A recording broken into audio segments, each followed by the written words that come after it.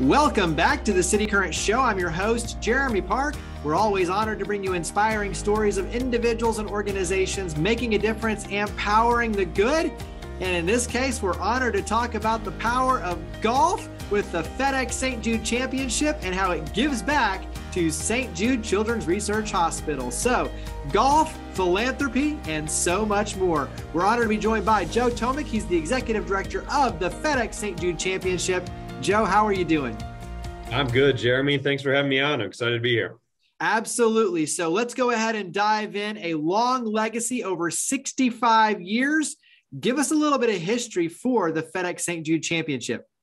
Yeah, so I've been here for about 6 months. So this is my first go around with the tournament, but it has been amazing to be here.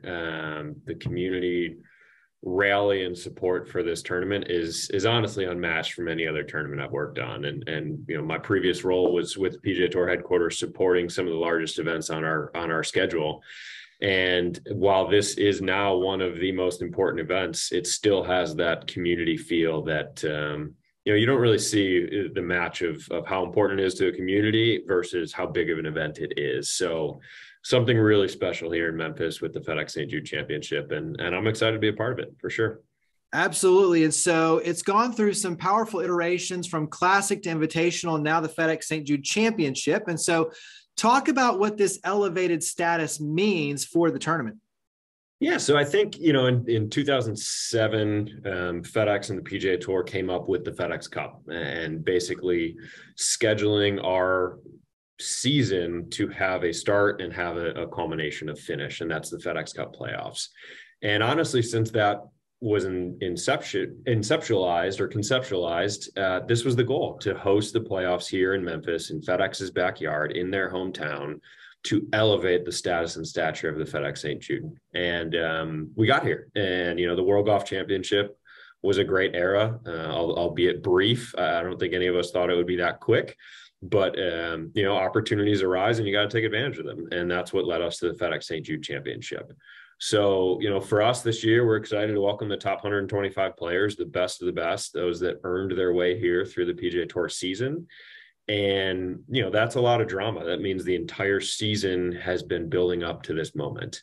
And, you know, for me, what I think the most important piece or the underappreciated piece that I think we're going to realize is how much recognition and notoriety we get throughout the season.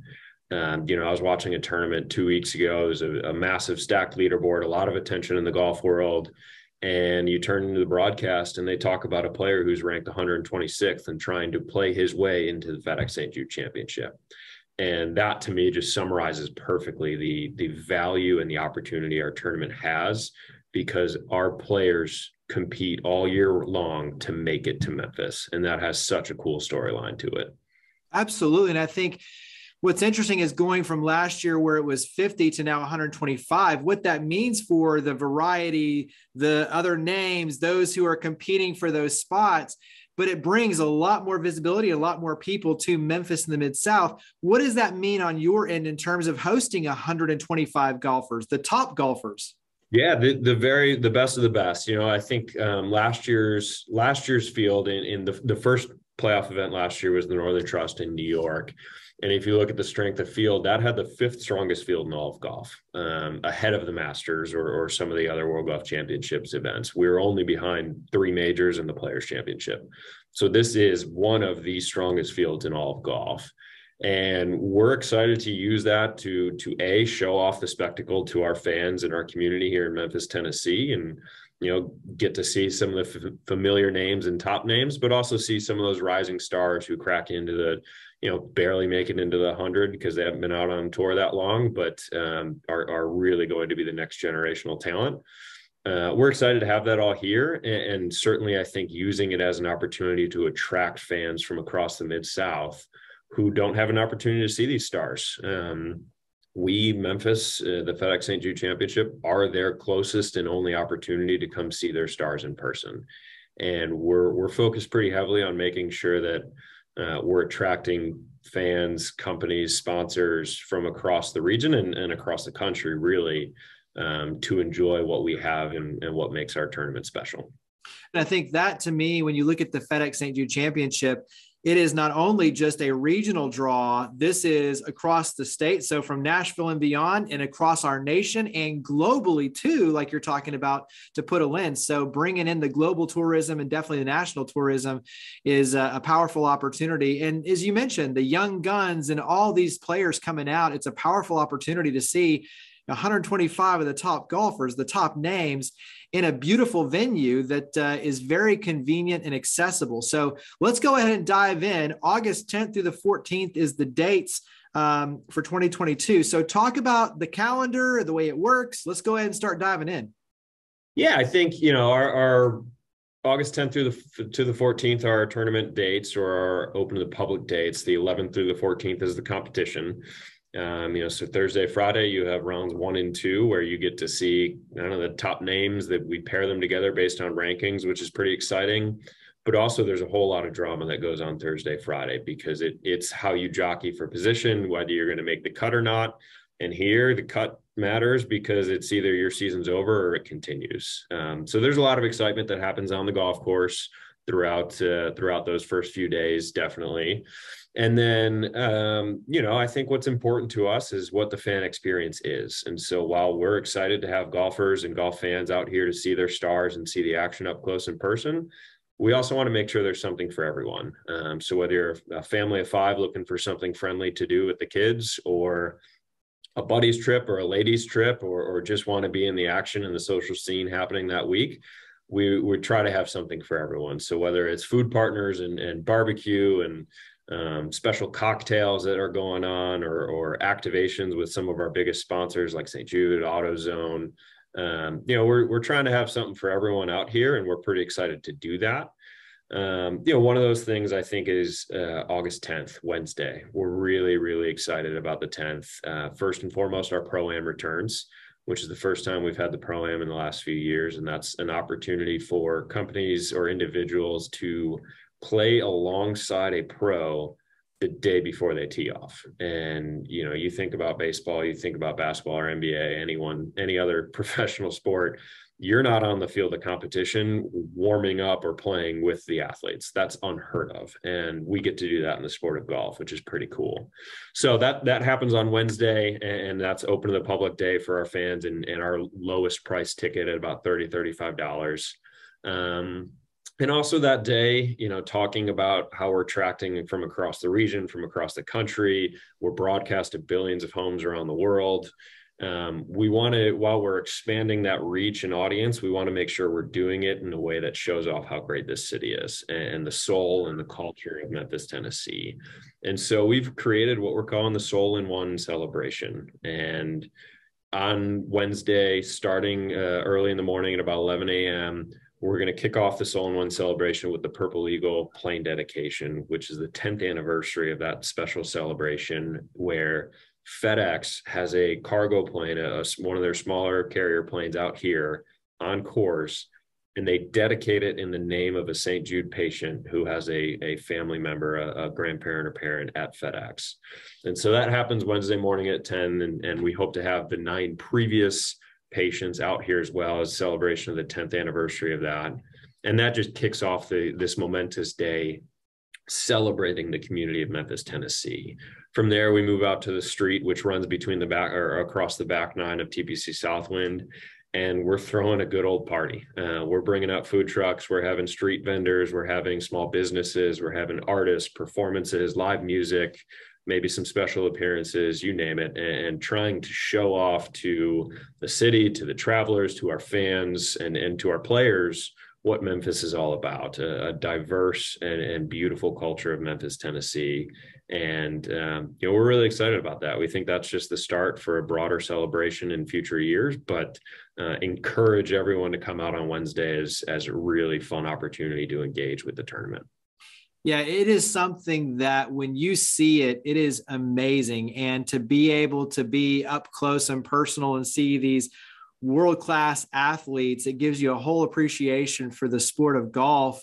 But it's fun. It's a who's who group of people. I mean, everywhere you look, there's something to do. There's tents to go in and experience and all these things. But I mean, there's just so many ways to engage and activate that I absolutely love. and appreciate. Let's talk about for companies, because you do have sponsorships, hospitality tents, ways that they can leverage this for their clients and prospects, and talk a little bit about the sponsorships and how those work. Yeah, I think the beautiful thing about the sport of golf is we're not in a venue. If you look out my window now, you see a bunch of tents going up, and we're still 40 plus days out because it takes that long to build. But the point I say of that is we can conceptualize whatever we can come up with. And that's the beauty of our sport and our sponsorships and our partnerships, is we truly create them from scratch because they are literally built from the ground up. And so on the hospitality front, we try to think of our products as something for everyone. So whether you're a small business or just a couple individuals looking for upgraded tickets, we have that, all the way up to big private suites that hold 75 people a day, and climate controlled, food and beverage, beautiful interior, all that stuff on the 18th green. We have something for everyone in between that. So whether it's budget, experience, size of company, doesn't matter, reach out, talk to our reps, and they'll talk you through the right options, because we truly have a scale from pricing to experience that matches everyone's needs. And then on the sponsorship front, there's more than one way to get involved with the tournament. There's certainly hospitality, entertainment, whether that's to, reward current customers, find new ones, reward employees, or engage new employees.